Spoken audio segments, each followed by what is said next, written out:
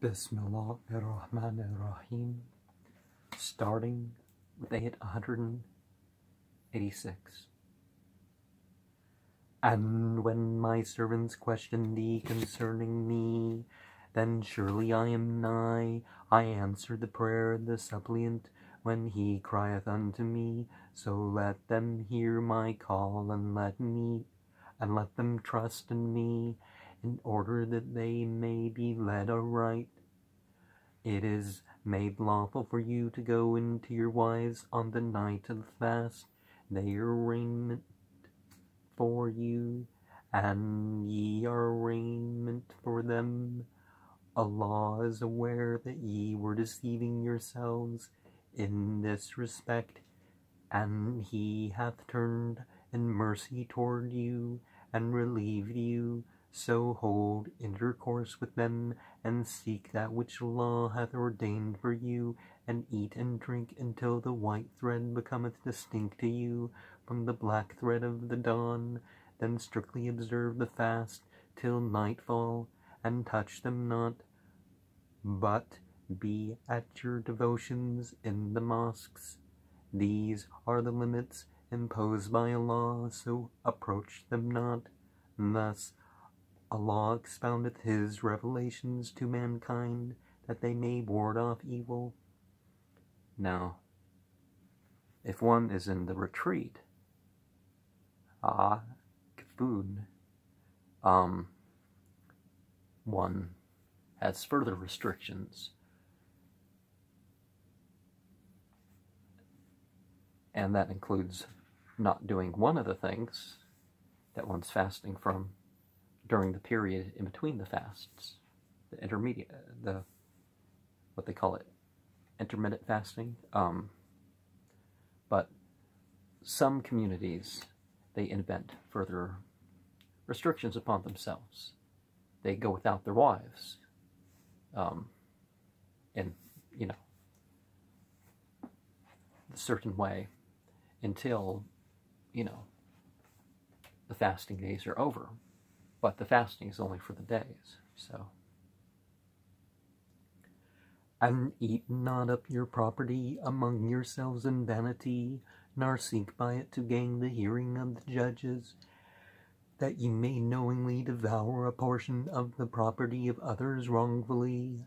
They ask thee of new moons, say they are fixed seasons for mankind, and for the pilgrimage. It is not righteousness that you go to houses by the backs thereof, but the righteous man is he who wardeth off. So go to the houses by the gates thereof, and observe your duty to Allah, that ye may be successful. Fight in the way of Allah against those who fight against you, but begin not hostilities. Lo, Allah loveth not aggressors. And slay them wherever ye find them, and drive them out of the places whence they drove you out, for persecution is worse than slaughter. And fight not with them at the inviolable place of worship, until they first attack you there. But if they attack you, then slay them. Such is the reward of disbelievers.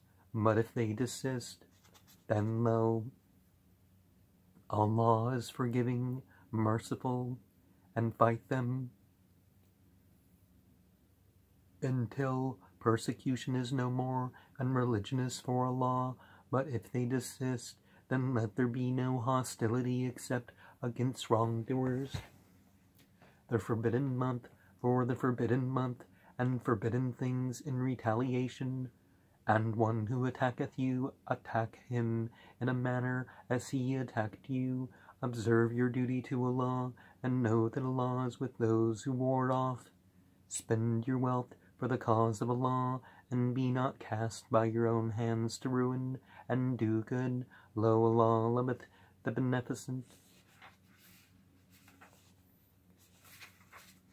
Perform the pilgrimage and the visit for Allah, and if ye are prevented, then send such gifts as can be obtained with ease, and shave not your heads until the gifts have reached their destination. And whoever among you is sick, or hath an ailment of the head, must pay a ransom of fasting, or almsgiving, or offering.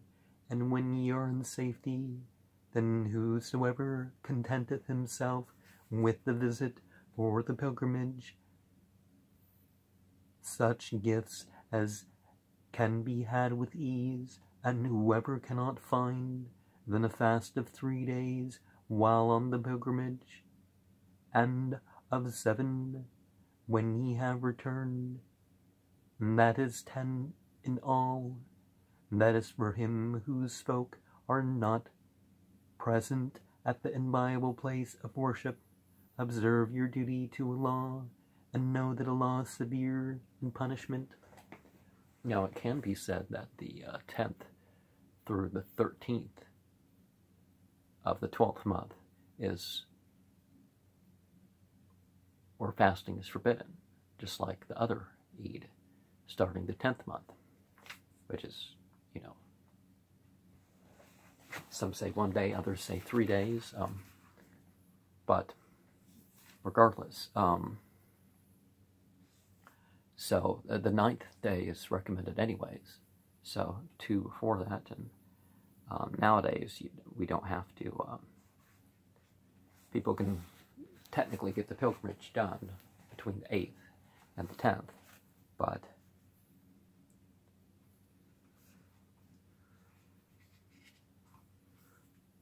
the pilgrimage is the well-known months, and whoever is minded to perform the pilgrimage therein, there is no lewdness, nor abuse, nor angry conversation on the pilgrimage. And whatsoever good ye do, Allah knoweth it. So make provision for yourselves, for the best provision is to ward off evil.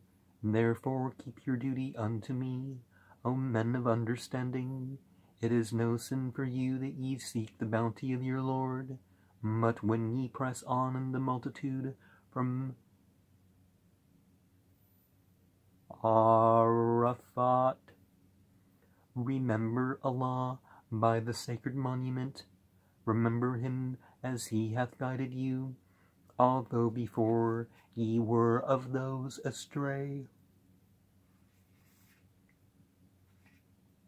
Then hasten onward from the place whence the multitude hastened onward, and ask forgiveness of Allah. Lo, Allah is forgiving, merciful.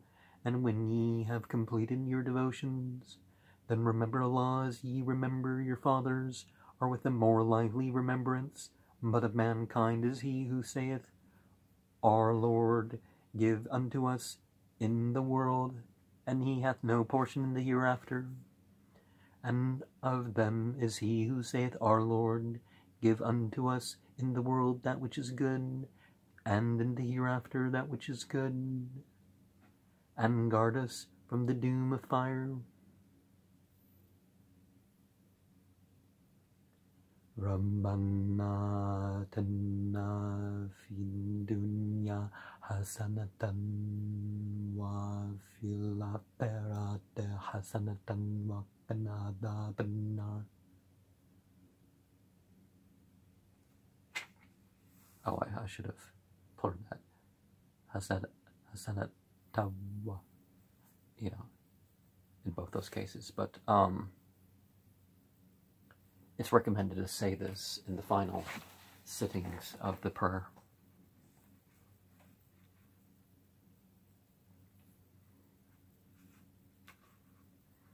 From them is in store a goodly portion out of that which they have earned.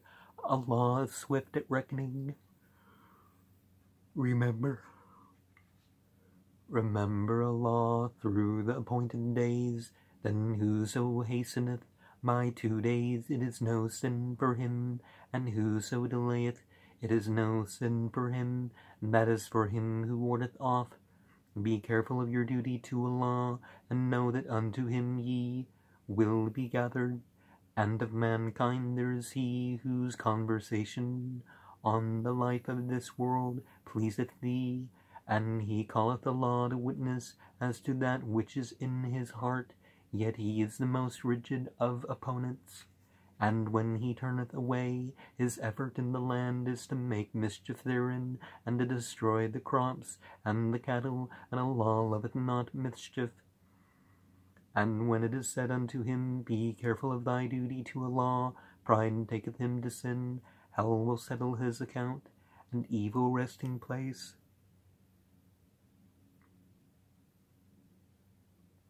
And of mankind is he who would sell himself, seeking the pleasure of Allah, and Allah hath compassion on bondmen.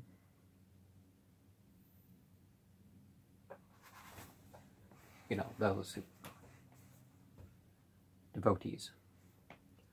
O ye who believe, come all of you into submission, and follow not the footsteps of the devil.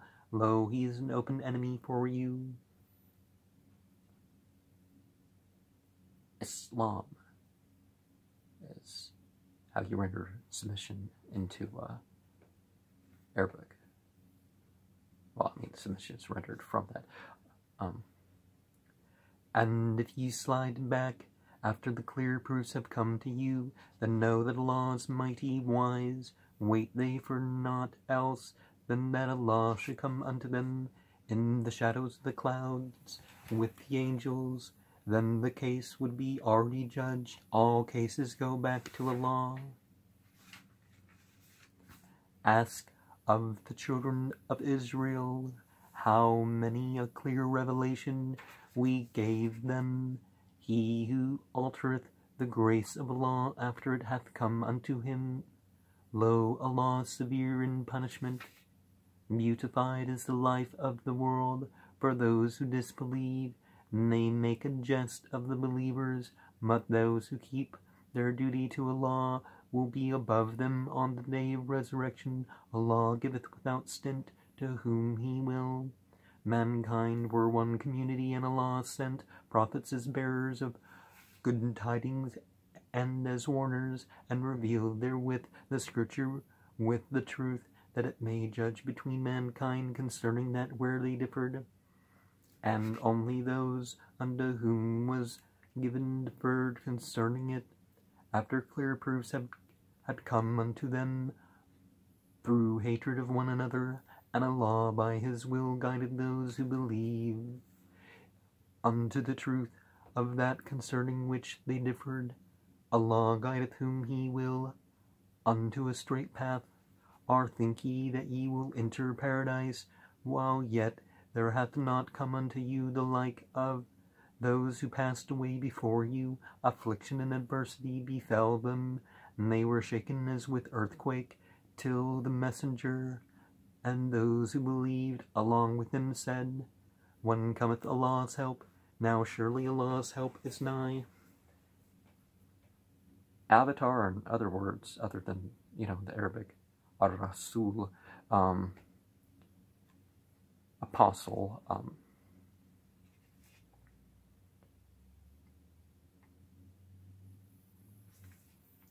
I don't know, some of these have word replacements that, for the translation that they haven't quite pointed out. And if they're rendering a new version, they really should. It's not scholarly appropriate to do that. But, yeah, sent one. It was basically time and time again, When it says that Jesus was sent, it's in the Bible, it's, the same thing. Europe, Asia, Africa, they all had reference to such individuals who were sent. So don't fall for some ancient alien theory stuff. They never thought of it in their context. They ask thee what they shall spend. Say that which ye spend for good to parents in your kindred, and orphans, and the needy, and the wayfarer, and whatsoever good ye do, lo, Allah is aware of it. Welfare is ordained for you, though it is hateful unto you. But it may happen that ye hate a thing which is good for you, and it may happen that ye love a thing which is bad for you. Allah knoweth, ye know not. And they question thee with regard to warfare in the sacred month. Say warfare therein is a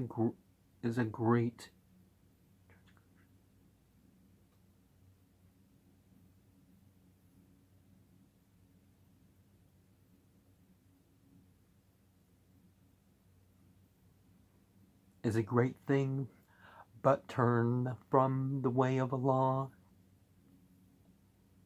But to turn from the way of Allah and disbelieve in Him and in the inviolable place of worship, and to expel its people thence, is a greater thing with Allah, for persecution is worse than killing, and they will not cease from fighting against you till they have made you renegades from your religion, if they can, and whose becometh a renegade, and dieth in his disbelief, such are they whose works have fallen both in the world and the hereafter. Such are the rightful owners of the fire. They will abide therein. Now, what other faith has said, take a break? You know, even if the fighting and stuff attempt peacemaking anyways, but an automatic break the first month, the 7th month, the 11th month, the 12th month of every year. But of course, you're allowed to defend yourself, so that's what's being mentioned now. Lo, those who believe and those who emigrate and strive in the way of Allah, these have hope of Allah's mercy. Allah is forgiving, merciful. Jihad. You know, the jihad is something, you know, any striving. It has to be God's way. It's not some killing in the name of or anything like that. But, you know, what you do is done in the name of God. But the striving goes far beyond what people who don't know what jihad in English is a different word. They question thee about strong drink and games of chance, saying both is great sin and utility for men, but the sin of them is greater than their usefulness, and they ask thee what they ought to spend. Say that which is superfluous. Thus Allah maketh plain to you His revelations, that haply ye may reflect. Now in a particular printing, that was the last verse. And al-khamr, intoxicants of any type, not just alcohol, and it was generally thought of as minor intoxicants that were being taken for reasons other than survival, or, you know, to cure to get over an illness or something like that. And I'm not talking about, oh, I'm unhappy, I want to take pills. That doesn't count. But this was the last verse. They said, I've read through this page, and I'll read more. Well, big surprise.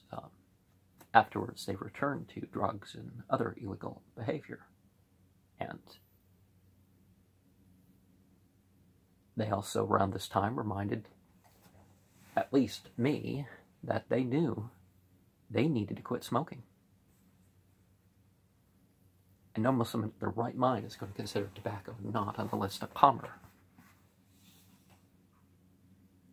Except those ultra-conservative ones that only, well, the sheikh hasn't listed it. It's like, well, who cares what one sheikh does? Does that fit the word? Yes.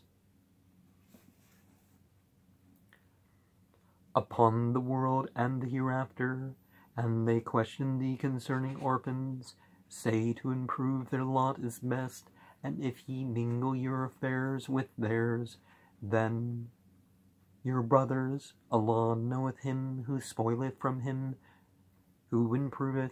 Had Allah willed, He could have overburdened you. Allah is mighty and wise. Now this person had done illegal drugs that are even worse on the brain and body than tobacco and alcohol, but the actual drug that itself that they were particularly addicted to. Although it sounds like they were addicted to something else before that is super dangerous. This drug is safer than alcohol and tobacco on the body and mind. I mean, the drug itself. But I'm not hypocritical and saying, oh, it's illegal, so I'm going to condemn that. But no, vice is vice.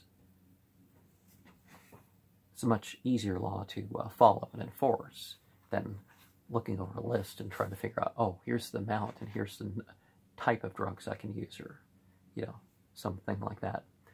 Wed not idolatresses, you know, misassociators, till they believe, for lo, a believing bondswoman is better than an idolatress, although she please you, and give not your daughters in marriage to idolaters, till they believe, for lo, a believing slave is better than an idolater, though he please you. These inviteth unto the fire, and Allah inviteth unto the garden, and unto forgiveness by his grace, and expoundeth thus his revelations to mankind, that haply they may remember. And we find that the Quran has certain things in multiple places, and family and all that's the half of religion, right?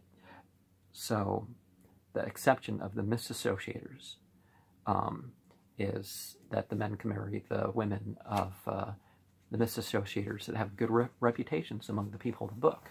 Now, there are monotheists among them, but let's face it, the Christians aren't monotheists, and a lot of the Jews aren't. A lot of the Jews worship angels and prophets and saints and all that sort of stuff, too. So that can be the people of the book, but, well, they don't have their complete scripture, but you know what I mean, there's something remaining in what they have as their scripture of the messages that the ancients that preceded them got.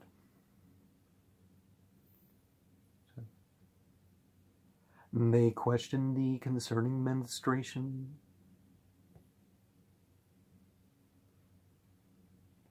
Say it is an illness, so let women alone at such times, and not go into them till they are cleansed, and when they have purified themselves, go into them, as Allah hath enjoined upon you. Truly Allah loveth those who turn unto him, and loveth those who have a care for cleanliness. For cleanness, well, the purifying of oneself, the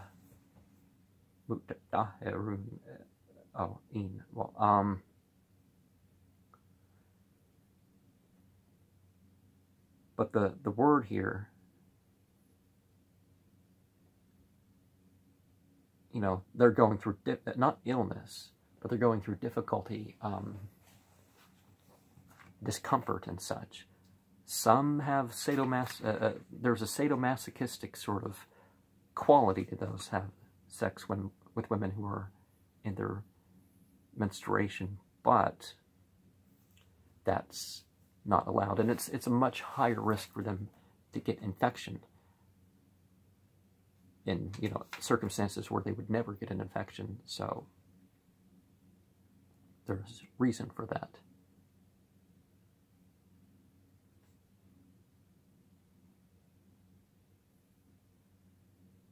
And other reasons I'm not going to bring up. Your women are tilth for you, so go to your tilth as ye will, and send before you for your souls, and fear Allah, and know that ye will meet him, and give glad tidings to the believers, and make not Allah by your oaths a hindrance to your being righteous and observing your duty unto him, and making peace among mankind. Allah is hearer, knower.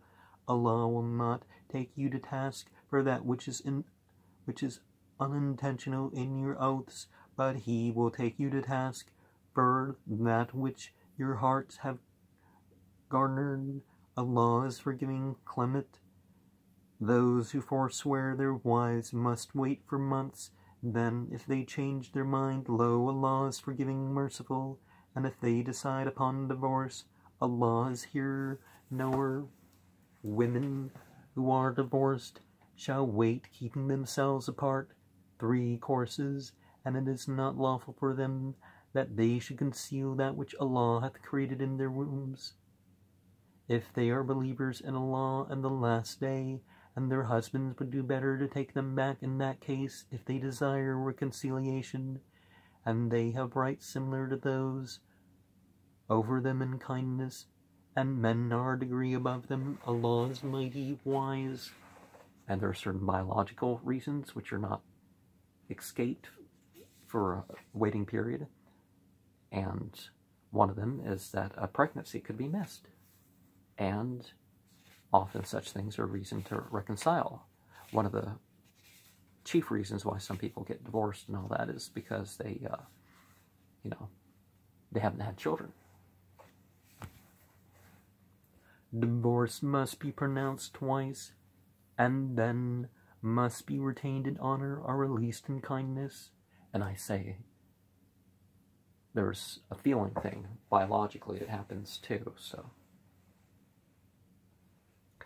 And it is not lawful for you that ye take from women aught of that which ye have given them, except when both fear that they may not be able to keep within the limits of the law.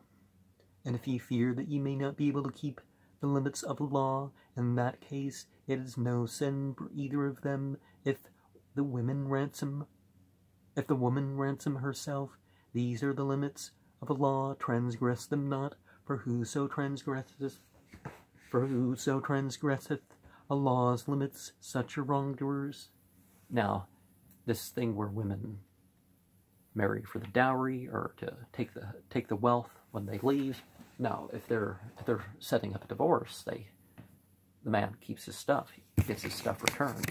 That is something that they can arrange. Now, there could be some sort of mercy or gift allowed that escapes that, but, women are allowed to initiate the divorce. And the limits are, well, whatever your feelings or emotions are, not just in marriage, but outside of marriage, you gotta do right to people, and if it seems like I'm, it's an evocative text, even in translation, so that's what's going on here.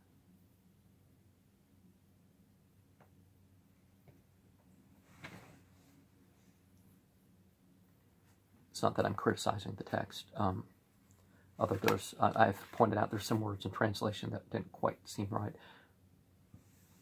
And if he hath divorced her, then she is not lawful unto him thereafter, until she hath wedded another husband.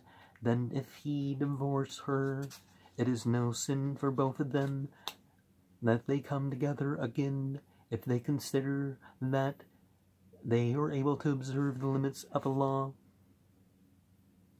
These are the limits of Allah. He manifesteth them for people who have knowledge.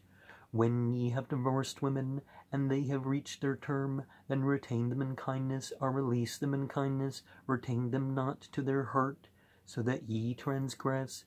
He who doth that hath wronged his soul. Make not the revelations of Allah a laughing stock, but remember Allah's grace upon you, and that which he hath revealed unto you of the Scripture, and of wisdom, whereby he doth exhort you. Observe your duty to Allah, and know that Allah is aware of all things. Yeah, divorce lawyers would be very disappointed in a lot of this, because, they don't get to play their games. Things are already, set in place. And when ye have divorced women, and they reach their term, place not difficulties in the way of their marrying their husbands, if it is agreed between them in kindness. This is an admonition for him among you who believeth in the law and the last day, and that is more virtuous for you and cleaner. Allah knoweth, ye know not. Mothers shall suckle their children for 2 whole years. For those who wish to complete the suckling, the duty of feeding and clothing nursing mothers in a seemly manner is upon the father of the child. No one should be charged beyond one's capacity. A mother should not be made to suffer because of her child, nor should he to whom the child is born because of his child, and on the heir is incumbent the like of that, if they desire to wean the child by mutual consent and consultation, it is no sin for them. And if ye wish to give your children out to nurse, it is no sin for you, provided that ye pay what is due from you in kindness. Observe your duty to Allah, and know that Allah is seer of what ye do. Such of you as die and leave behind them wives, they shall wait, keeping themselves apart 4 months and 10 days. And when they reach the term prescribed for them, then there is no sin for you in aught that they may do with themselves in decency. Allah is informed of what ye do. There is no sin for you in that which ye proclaim or hide in your minds concerning your troth with women. Allah knoweth that ye will remember them, but plight not your troth with women except by uttering a recognized form of words, and do not consummate the marriage until the prescribed is run. Know that Allah knoweth what is in your minds, so beware of him, and know that Allah is forgiving, clement. It is no sin for you if ye divorce women while yet ye have not touched them, nor appointed unto them a portion. Provide for them, the rich according to his means, and the straitened according to his means, a fair provision, a bounden duty for those who do good. If ye divorce them before ye have touched them, and ye have appointed unto them a portion, then half of that which ye appointed, unless they agree to forego it, or he agreeth to forego it, in whose hand is the marriage tie. To forego is nearer to piety, and forget not kindness among yourselves. Allah is seer of what ye do. And let's remember that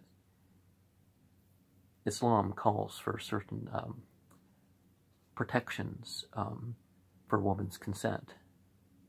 It's not that they're allowed to prevent, but the person who testified, or who would testify that it's in the woman's interest and it's her consent, and spoke to her quite, away from the group, which is typically the father or some other person that she could never marry under any circumstance.